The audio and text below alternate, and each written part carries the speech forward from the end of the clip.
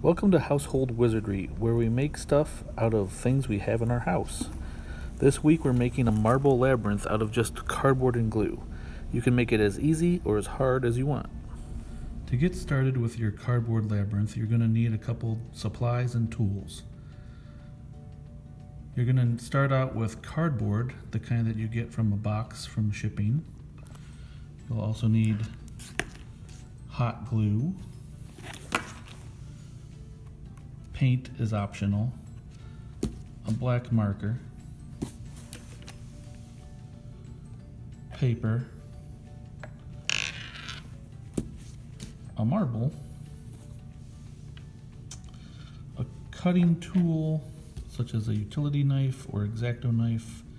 Scissors can work, but they're a little bit difficult to work with. A cutting mat so that you don't cut through your table. A drill bit of 0.75 to 1 inch is optional. A ruler, straight edge, pencil, and compass.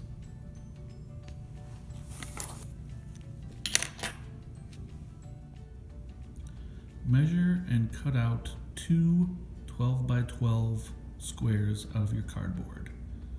You can use the first square you cut out to trace on the cardboard to make your second square.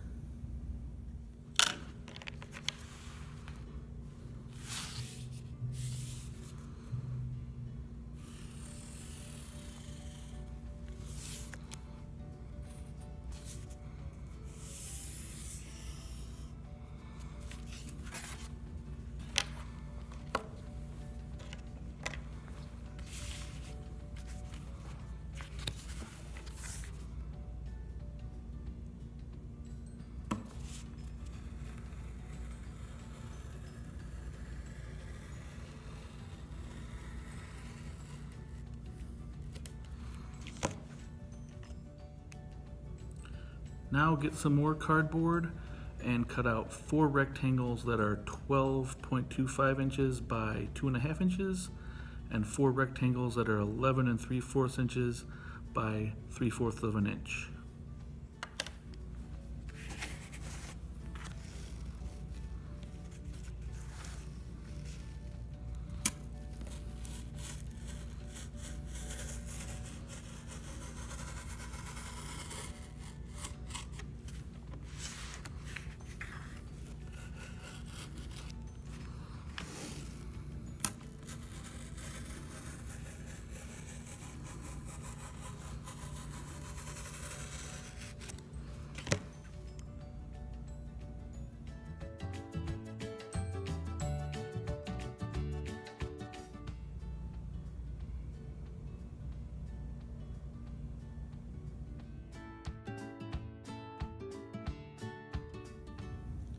Now take one of your 12 by 12 squares and plot out your maze. A good rule of thumb is to keep passageways about 1 inch wide. It can be wider than that, but you don't want to get smaller than 1 inch. Also, plot your holes and obstacles. Think of it like a grid of 1 inch squares that you can take away or leave in.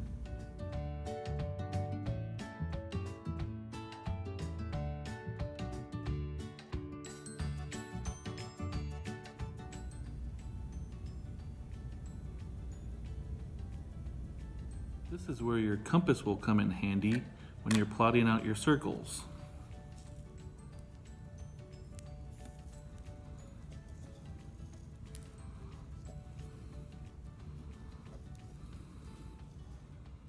Now you have a choice. You can either try to cut them out with your utility knife or X-Acto knife, or use your drill. If you're going to use a utility knife, it's going to be a long process and you're going to have to be very careful. It will take you a long time. I'm opting to use the drill. Now if you use the drill, find a small box that you can place the top of the maze on to cut the holes. And after you have made your circles for the holes, Make sure you poke a little hole in the center as you're doing that so that you have something for the drill to follow. So use your drill very slowly and carefully. You don't want to tear your cardboard apart.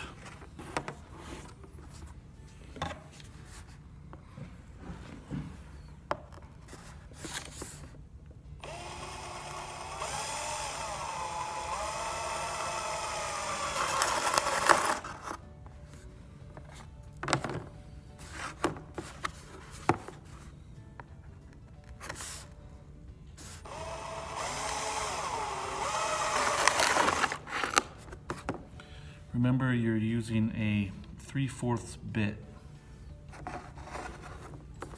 And then you can clean up the holes after you're all done.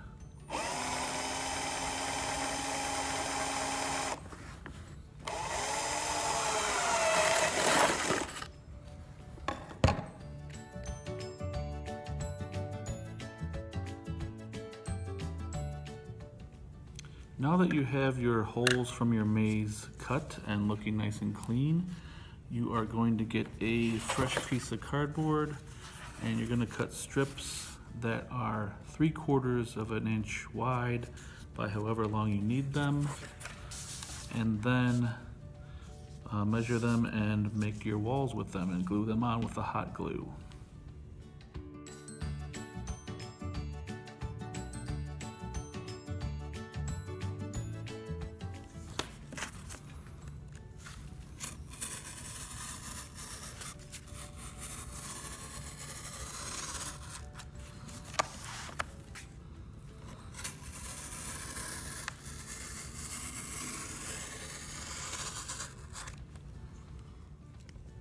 Next, take the 1/4 inch by 11.75 inch strips that you cut in the first steps and hot glue them to the top of the maze around the edges.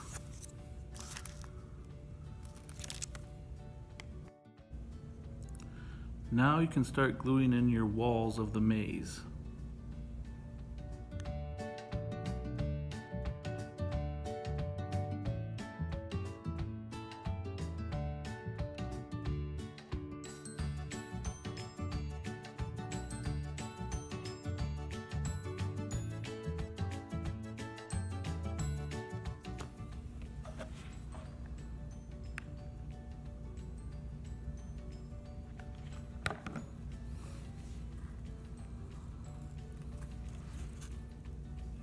And done. Now you need to cut 4 11.75 inch by 1.25 inch rectangles for the bottom supports.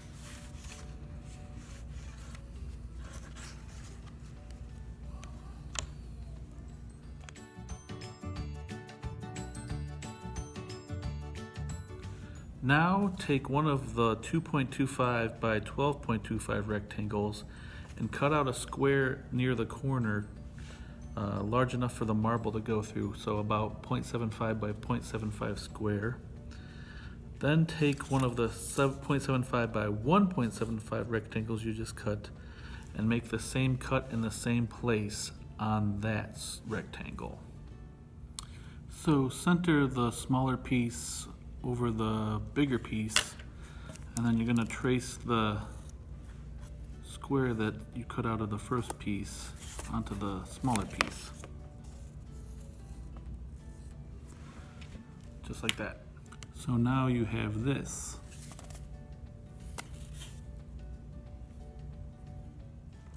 Next, you're going to glue those two pieces together, and then you're going to glue the larger rectangles to the outside of your base and the rest of the smaller rectangles on the inside, supporting the walls, and that is what's going to support your maze when you're all done.